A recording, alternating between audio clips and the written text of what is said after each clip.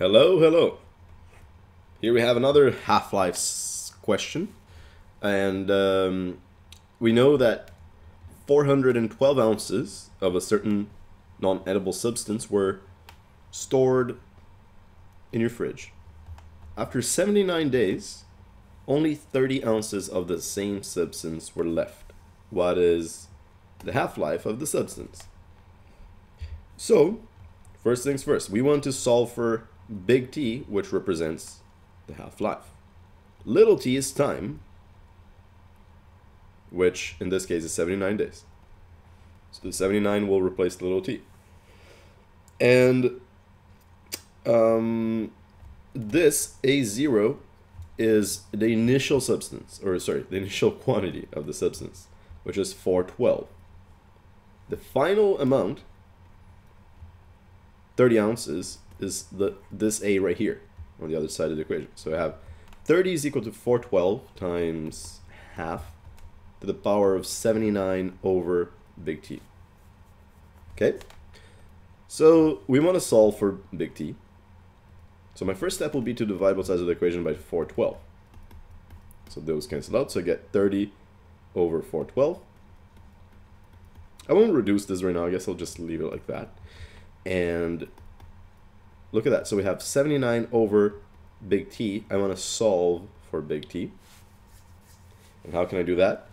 My only choice here, my only realistic choice, will be to take the logarithm of both sides of the equation. So I have log of 30 over 412 is equal to the log of half to the power of 79 over t. Now that I did this, it's a proper t, property of logarithms, for me to bring down the exponent and multiply it by the log. So I can rewrite this as 79 over t times the log of half. Fantastic. The other side remains the same. It's just chilling and waiting. Great. Now what do? Well, I want to isolate this. I want to solve for that. So I'll multiply both sides of the equation by t. So they cancel out. So I'm left with t times the log of 30 over 412 equals 79 log half. Now what can I do? I'm just going to rewrite everything here. And I'm running out of room, like always. So 79 log half. Now, how can I solve for t?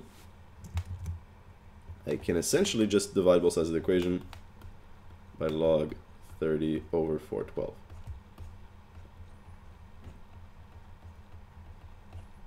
So they cancel out, and then we have isolated t, which represents the half-life of the substance that we were looking for. So I need to plug this into the calculator, and that's a half, by the way. Doesn't look like a very convincing 5. Even worse, I guess, now. Okay, so give me a second because I need to use my calculator. So 79 times log of half divided by log of 30 over 412 is 20.9. So the half-life of the substance is around 20.9 days. That's it.